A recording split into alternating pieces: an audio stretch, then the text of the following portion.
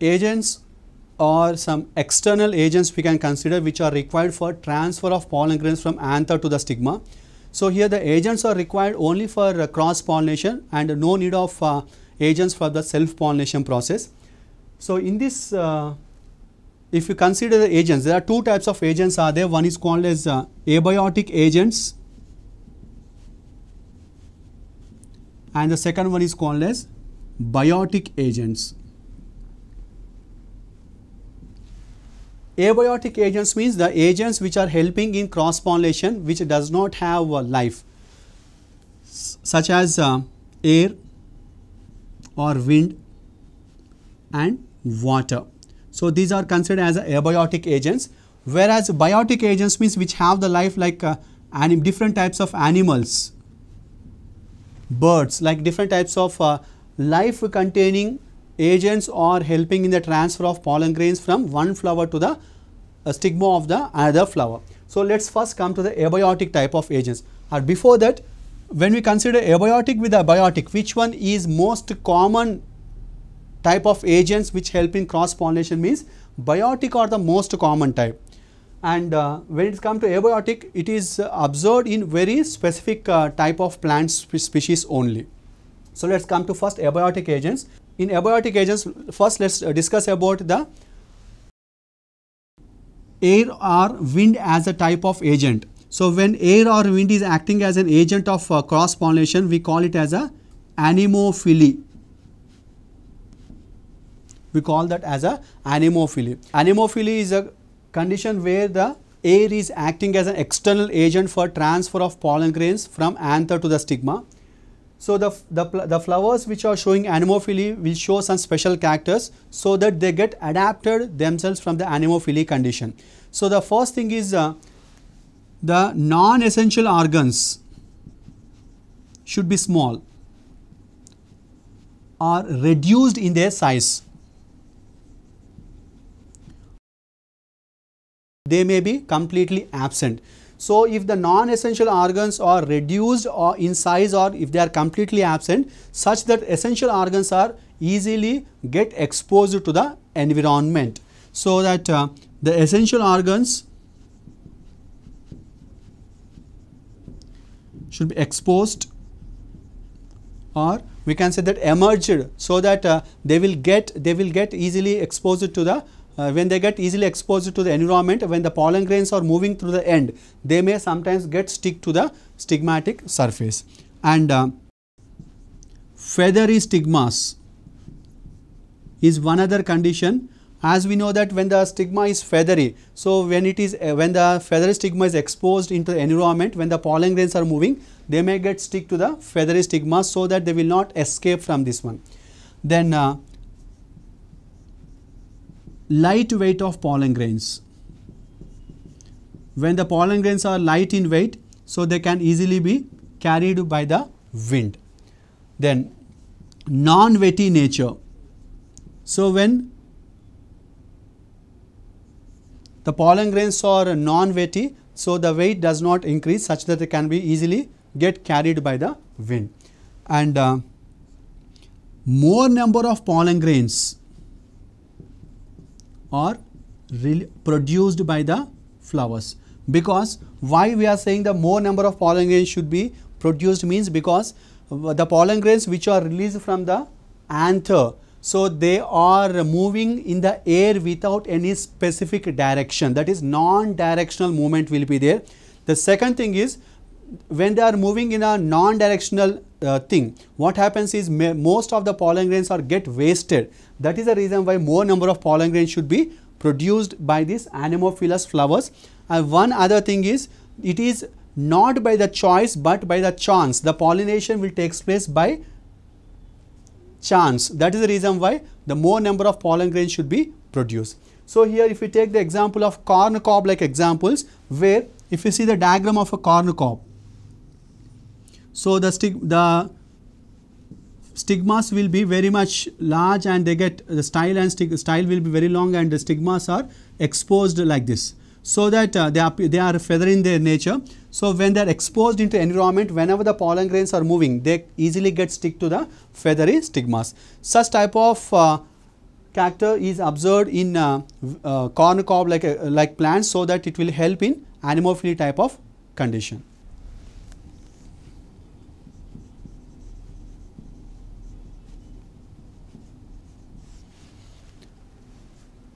Okay. Out of the two abiotic agents, so the first one we discussed is anemophily, and the second one is a hydrophily. When compared to hydrophily, so anemophily is more frequent. Of course, out of biotic and abiotic, biotic is more frequent, but in abiotic, if you observe the hydrophily, if you compare the hydrophily with the anemophily, anemophily is most common when compared to hydrophily. Hydrophily is observed in very few number of plant species. Only 30 genera of plant species are exhibiting this type of hydrophily, where the water is acting as a external agent of cross pollination. And here, as we know that as the water is helping in the transfer of pollen grains, we consider this may be observed in aquatic plants. Of course, if you take the if you consider the aquatic plants, some aquatic plants are there, or majority of the aquatic plants are not exhibiting hydrophily. Very few number of plants of aquatic nature are exhibiting this type of hydrophily. And of course, hydrophily is observed in the lower group of plants, particularly in algae, bryophytes,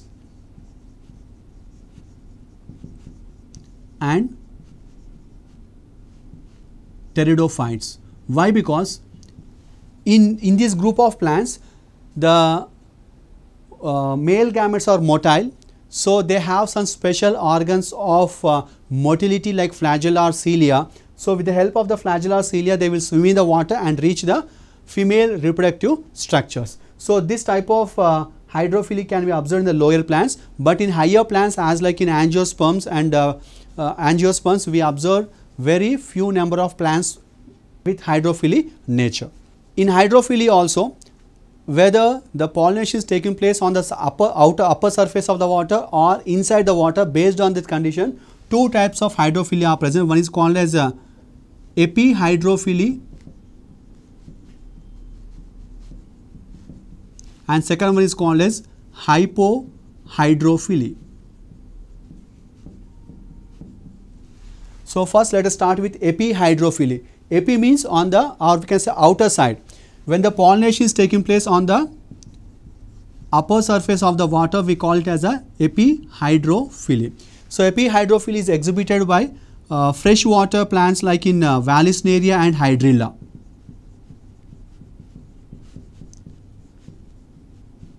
So Vallisneria is an dioecious plant which is rooted and submerged plant, whereas Hydrilla is also a freshwater plant which is submerged, suspended, aquatic or hydrophytic plant. So let's observe how epihydrophily is taking place in Vallisneria plant. As I said that Vallisneria is a dioecious plant where male plant and female plant are separate. So first here they are protandrous actually.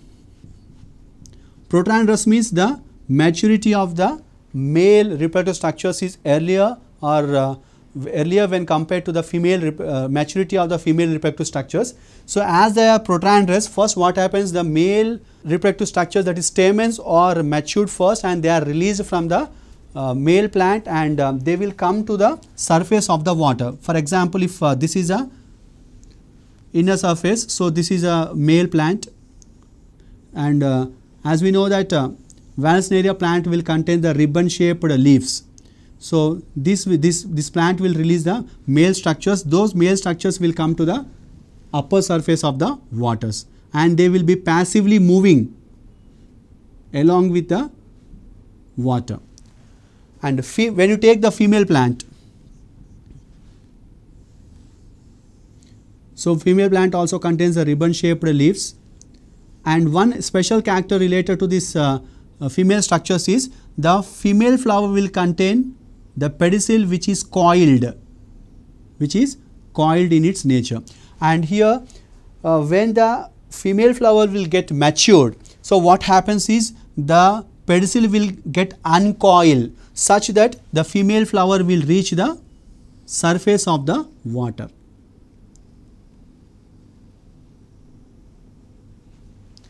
And when it reaches the surface of the water, here the depression like structure will be formed on the surrounding this female stigmatic surface. So, in that depression like structure, whenever the passively moving male flowers will come into the depression like structure, they also move in the circles around the stigmatic surface, and at some point of time they get stick to the stigmatic surface. When the male flowers or the stamens will get stick to the surface of the stigma, what happens, the female flower once again coil, the pedicel of the female flower will once again coil and come back to the original position. So, here this is a character where the pollination is taking place on the upper surface of the water. So, we call it as epihydrophily. In hydrophily, the second type is hypohydrophily. So, hypohydrophily is a condition where the pollination is taking place inside the water. This type of character can be seen in sea grasses. So, particularly these sea grasses are mostly marine plants. Sea grasses, like the best example is Zostera, will be exhibiting this type of character. And as these pollen grains are present inside the water, they should be non-wetty. So that to maintain non-wetty nature, they are surrounded with some mucilaginous covering. This mucilaginous cover will protect the pollen grains from becoming wet. And other thing is the pollen grains are long and ribbon shaped, or elongated structures will be there, so that they will be easily moving inside the water surface, and they are little sticky in their nature. Whenever they come and they come in contact with the stigmatic surface, they get stick to the stigmatic surface and the pollination will be taking place. So, this is the nature of the pollen grains which are showing hypohydrophily condition. So, these are the two types of hydrophily which are exhibited by aquatic plants. And of course, there are some aquatic plants, as I was saying, that majority of the aquatic plants does not exhibit hydrophily. So, such examples like Nymphia and Nilambo, where the flowers are exposed into the environment. So, they are attracted, the flowers are attracted by the insects. So, insects are helping as agents of pollination in those plants.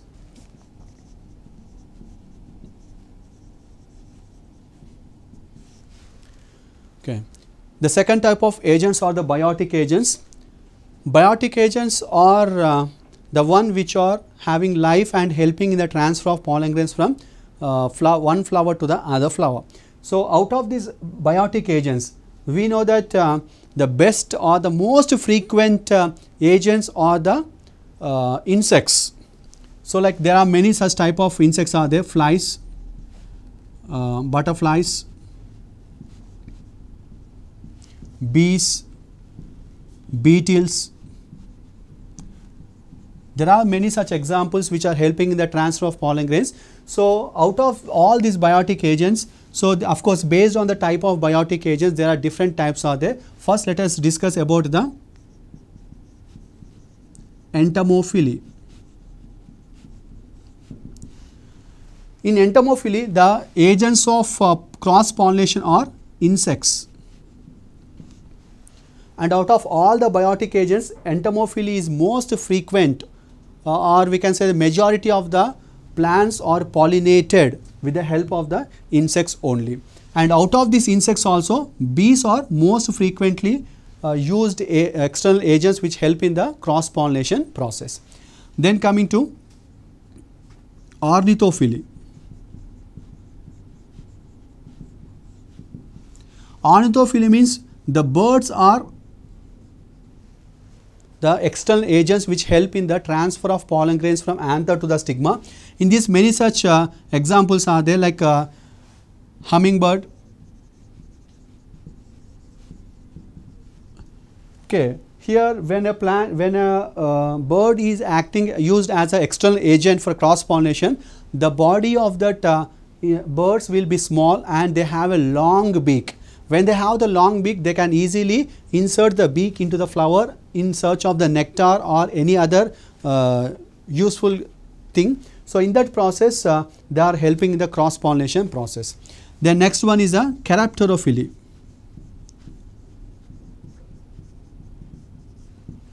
So, the pollination is carried out by the bats. So, that type of pollination is called as characterophily. Then malacophily. Malacophily is the one where the snails are helping in the transfer of pollen grains from anther to the stigma, or we can say that in malacophily the agents of cross pollination are snails. Then therophily. So, here there are many such plant dwellers are there which help in the pollination process, like we know the squirrels. The best example where the plant dwellers, arboreals are there which will be helping in the transfer of pollen grains from anther to the stigma. And of course, there are some primates like lemurs. So, they are also helping in the cross pollination process, and apart from this one ophiophily is also there. So, ophiophily is the one in which reptiles are helping in the cross pollination. The best examples in this one is snakes, gecko lizard, or garden lizard. All these are the examples which will be helping in the transfer of pollen grains from anther to the stigma. So, all these will comes under ophiophily. So, like that there are different types of external agents which are helping in the cross pollination process. So, out of all these biotic, as we are saying that entomophily is the most frequent one, or we can say more number of plants are pollinated with the help of insects, and in insects also bees are most frequently used cross pollinating agents. Zoophily. If any animal is helping in the transfer of pollen grains from anther to the stigma, we call it as zoophily. So, whatever we had studied till now in the biotic agents, all of them will be considered to be the part of zoophily only. So, next one, why does the insects are attracted towards the flowers? So, as we know that there are some special structures like corolla, which is multicolored and attractive. So, this corolla is one of the reason where the insects or the birds are attracted. The second thing is nectar. So, sweet smelling substance which is secreted by the flowers is called as nectar. This is one other reason where the insects insects and also the birds are attracted towards the flowers. And one more thing is, as I am saying, nectar is a sweet smelling substance. Of course, there are some insects like beetle. So, these are attracted because of the foul smell also.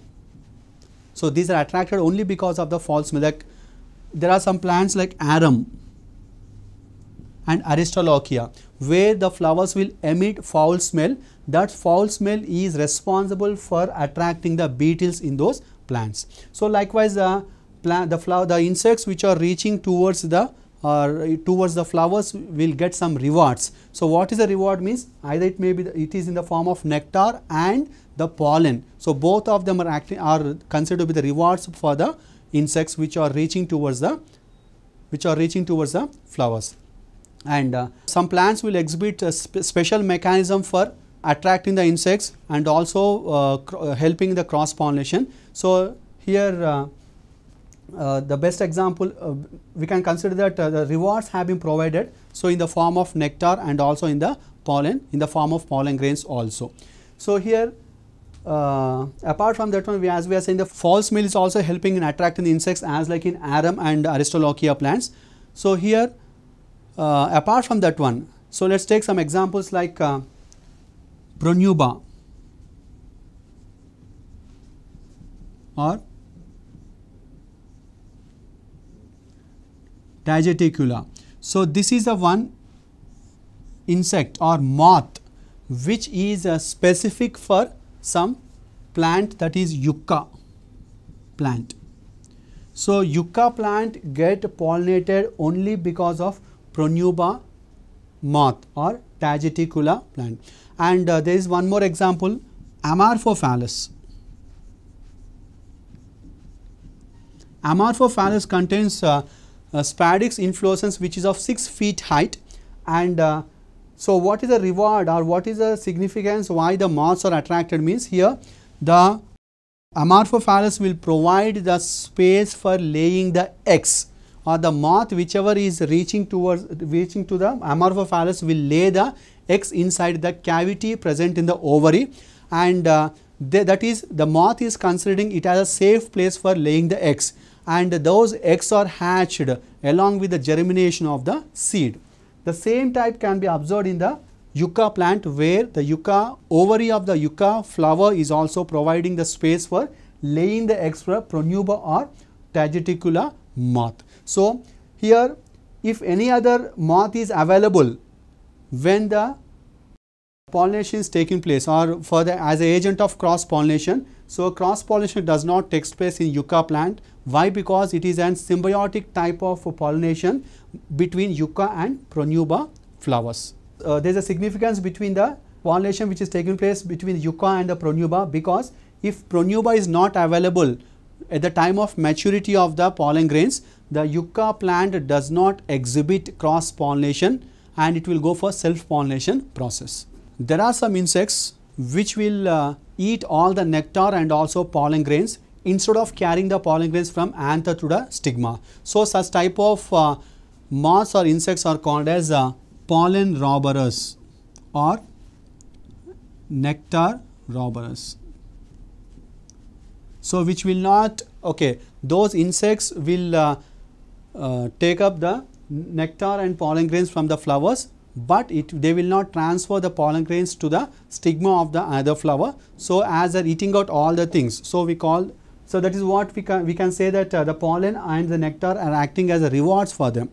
And of course eatable pollen grains are also being observed in the rose plant. So these are some characters related to the agents of cross pollination which are helping in transfer of pollen grains from anther to the stigma of different flowers. So in the agents of pollination, so there are some insects which are showing some adaptations for acting as agents of pollination. Like if you take orchids like Ophrys. So here the female flower of this Ophrys will structurally resembling that of a moth called as Colpa.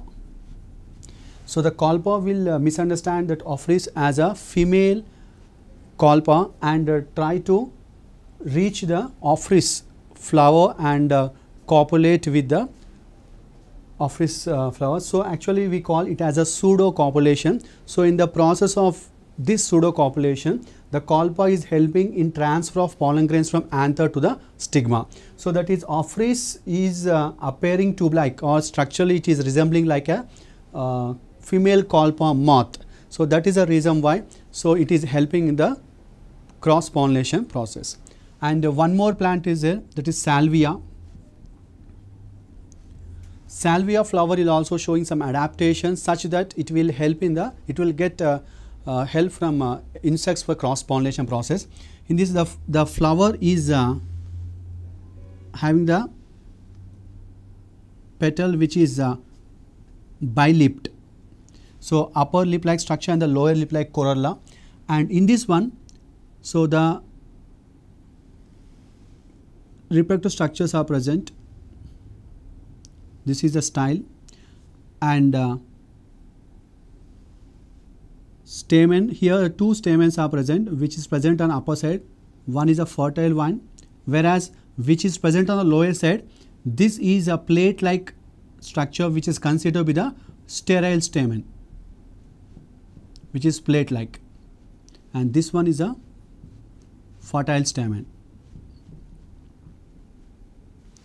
Here in Salvia, the bees are helping in the cross pollination. When the bee comes and alight, or it will take the alighting position, or we can say lower part of this corolla lower lip of the corolla is acting as a landing place for the bees, and when this bee try to enter into the flower, so it will get stuck with the plate like sterile stamen, so it will not allow the insect to go inside. So in the meantime, when it is exerting pressure on the sterile plate like structure, what happens, the upper fertile stamen will bend downwards. When it bend downwards, it will touch the abdomen or backside of the bee. So when it touches the backside of the bee,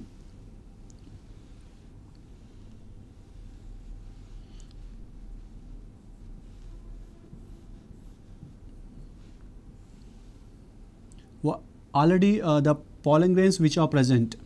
So already the one which is coming here, so the pollen grains will be landing on the, when it strike, the fertile stamen will strike the backside of the insect, such that the pollen grains are released onto the backside of the insect. So when this insect will alight, or will when it flies off to the other salvia flower, what happens is the stigma will touch the abdomen surface.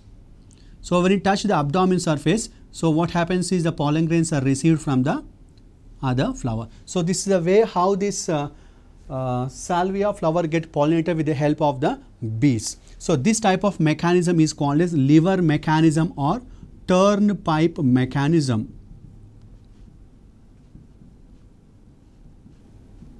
This is a special type of adaptation that is observed in the salvia flower to get pollinated with the help of the insects. So this is a way how some adaptations can be seen, and of course already we had seen some more adaptations that in the Tagetigula, that is yucca plant to get pollinated with the Tagetigula, so that it is providing the space for laying the eggs inside the cavity of the ovary. So these are some agents which are helping in the cross pollination, such that the better seeds are produced, or we can say that more advantageous condition will be obtained in the plants. So this is a process, this is the one which is helping in getting new characters into the plant species, which will help in the plant breeding process.